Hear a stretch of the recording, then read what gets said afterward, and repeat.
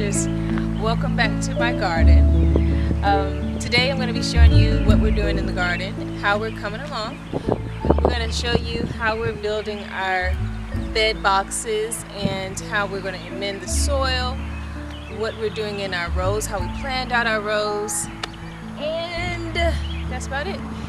So yeah, we got a lot going on. I'll show you some of my really cool finds that I got, some of my freebies for the garden. And I'll definitely fill you in on what I'll be doing with that stuff in another video. So let's go. Let's see what we're going to be doing in the garden. All right, guys. So right here, we can start right here. This is the bed one. This is our bed one. All right. So what we decided to do, we got 12 by 12 boards, and what my husband did was he cut them in half, long ways down, all the way down, and it made two boards. After that, it made two boards. These are some corner, some edging. What's really unique about these is that you can place your boards right down in these slots right here that were designed for this purpose.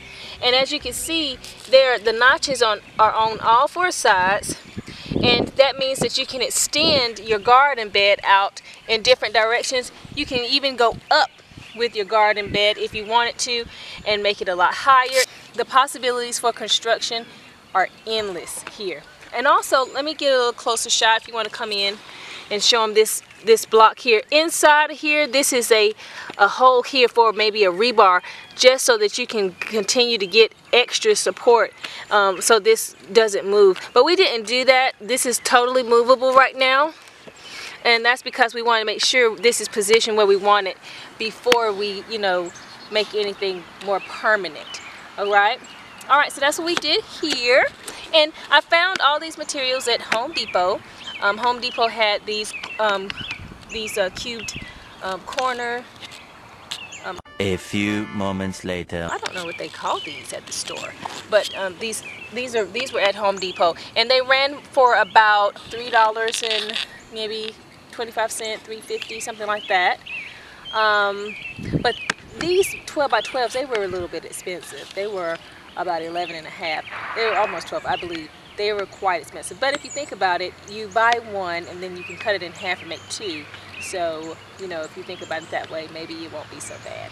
And also, these are not treated. These are not treated. This is not treated wood. What does that mean? This is not treated. That means that it doesn't have any chemicals on the wood, okay?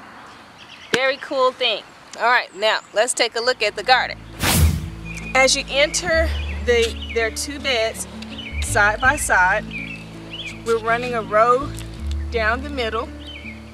All right, and we're gonna come in, and we left an opening here just for you to kind of walk into. We leveled this out. What we did was we took some wood here and we just cut them in pieces to make these little small posts. We ran some string along each row from one side to the next, making sure that it was level and straight. And that is how we created our rows, with string, just like that. Okay, now what we did here is we ran a string towards the center. All right, this will be a walkway. Okay, so this will be a walkway. So wherever there's a bed, and we dug out in between each bed, that'll be an area for us to walk through, so we can get to all of the fruits and vegetables that way. It'll be a lot easier for us to walk through it. And I only wanted just enough space, just so I can put my foot right in between each row. Now what we're doing here is we're starting to amend the soil, and what we're using is a soil conditioner, and we're also using Dr. Earth, which is the planting mix, a compost, really good for vegetable and fruit gardens. Really good, all organic, natural compost. So inside of this container are both of those mixes, and I mixed them up. They're really nice. If you squeeze it, it stays in place. The soil conditioner, and this is the compost. This is what we're using and we're mixing them both together. All right. What I did was I laid it on the mounds. Work this soil into the original soil because I want my plants to get used to the soil that they have to grow in. I don't want to really create something totally new. I want them to kind of get adjusted to what is already here.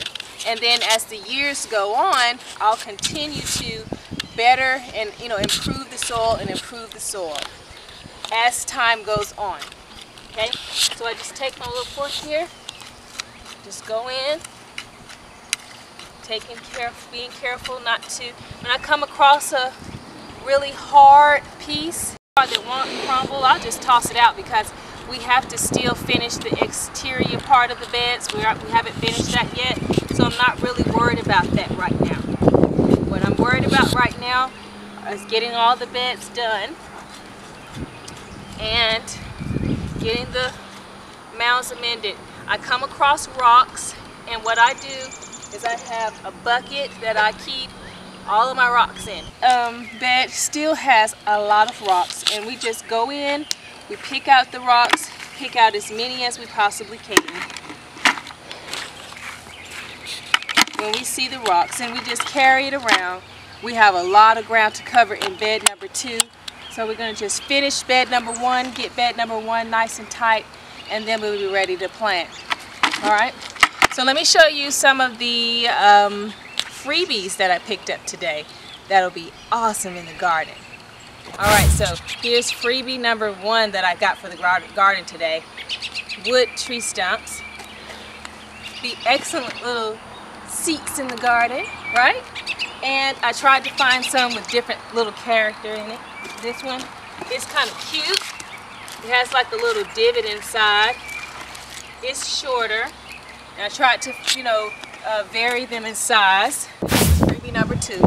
So I was able to get some pallets from a local grocery store in our town, which is awesome. I can't wait to show you guys what we're going to be doing with the pallet wood in the garden. So excited about that. So excited. And if it's like any type of paint or anything like that on there, I'll more than likely paint it. It's not chemically treated. It's all natural heat treated wood. So good wood. Good wood.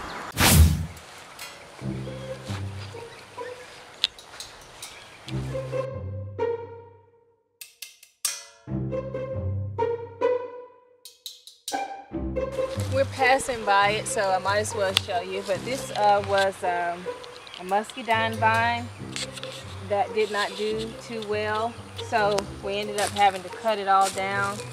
And I'll try to see what I can save. Not too sure.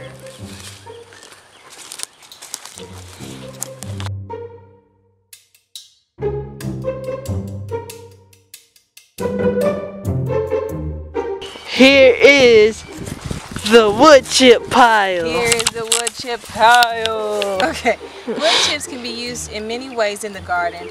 Of course, it can be broken down and made into really good compost. We're going to use these in the pathways of the garden for the raised beds. So, freebie number 3, amazing, amazing. And the good part about it is that they really need it. They don't mind dropping wood chips where you want them. They brought them all the way back to the back of our property here and dumped them here. And then they said that they would be more than happy to bring me more if I needed it. Total score, right? So, freebie number 3. Check.